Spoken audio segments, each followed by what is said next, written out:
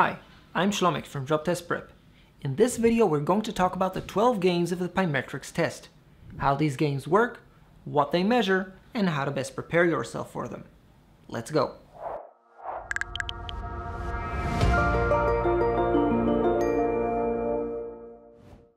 The Pymetrics test is one of the most unique and challenging pre-employment assessments you could come by. Used by some of the world's biggest and most lucrative employers, the Pymetrics test has replaced the traditional question and answer format with short, interactive games. This format of the Pymetrics assessment creates a more pleasant and allegedly bias-free testing experience for candidates. However, this also means all sorts of special challenges you should be prepared for if you want to pass this highly sophisticated test. The Pymetrics test uses 12 online minigames to assess your cognitive skills, personality traits, and social behavior. A few candidates may be requested to take additional 4 games, but the majority get only 12, so these are the ones we're going to cover in this video. While you play the games, a backstage AI algorithm monitors your behavior to create a full cognitive and behavioral profile. That profile of traits in 13 categories will eventually determine whether you're a good fit for the job you're after. Here's a very short description of all 12 Pymetrics games and what they measure. Game number 1, Balloon Game. In the balloon game, which assesses your risk tolerance and learning, you will be requested to pump balloons, where each pump earns you money. However, pumping too much will cause the balloon to pop, losing you all of that round's money.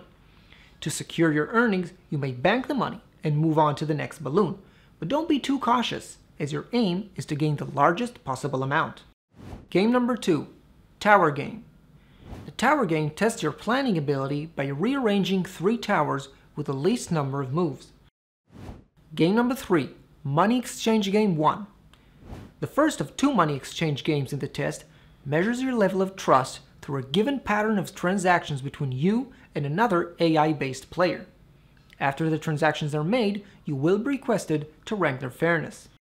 Game number 4, Money Exchange Game 2. The second money exchange game generally follows the same structure as the first, but the rules and measured traits are different. If the previous game assessed risk-taking, here the focus is on altruism. Game number 5, Keypress Game.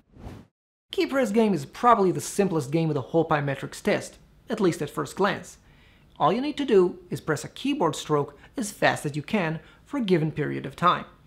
This game assesses your ability to follow instructions and your impulsivity, but also your cognitive functioning. Game number 6, Hard or Easy Task Game. The Hard or Easy game combines several tasks to assess your effort, decision-making ability, and motivation.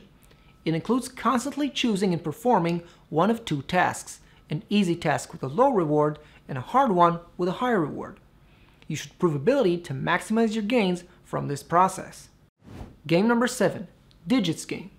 The Digits game is a basic memory game, challenging you to memorize a sequence of flashing digits. Your goal is to remember the longest sequence you can. Game number 8, Stop Game. Another simple-looking test is the Stop Game, mainly assessing your attention. The game presents a random sequence of shape in 2 different colors. You need to hit the space key when a given color appears. Game number 9, Arrows Game. Next, the Arrows Game is a condensed challenge for your ability to pay attention, learn, and adapt. You are asked to determine the directions of 2 sets of flashing arrows. Not only do these arrows appear super fast, there are also different rules for different colors. Game number 10, Lengths Game. Yet another attention-based game is the Lengths Game. In each round, you are shown one of 2 very similar images. The only difference is that a certain element may be slightly longer or shorter. Your aim is to recognize which image is presented. Game number 11, Cards Game. Moving on to something a bit more complex, the Cards Game assesses your learning and risk-taking through a series of card draws. Each card may earn or lose you money. Your task is to recognize the card patterns and win the largest possible amount. Game number 12, Faces Game. Lastly, the unique Faces Game puts the focus on empathy and emotional intelligence. It presents you with facial expressions and descriptions, and you are requested to recognize the conveyed emotion.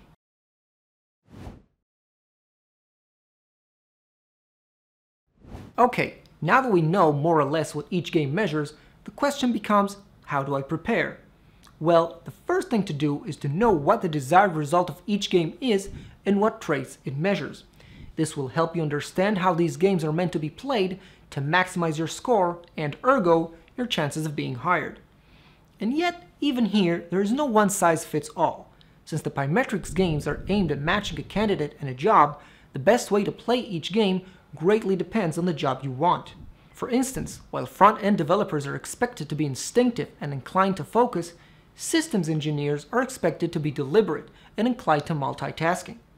And yet, knowledge is not always enough, especially in a hands-on assessment like the Pymetrics test. As in any game or any task, there is no substitute for practice. Job Test Prep offers the only interactive preparation plan for the Pymetrics games, accurately simulating all 12 games.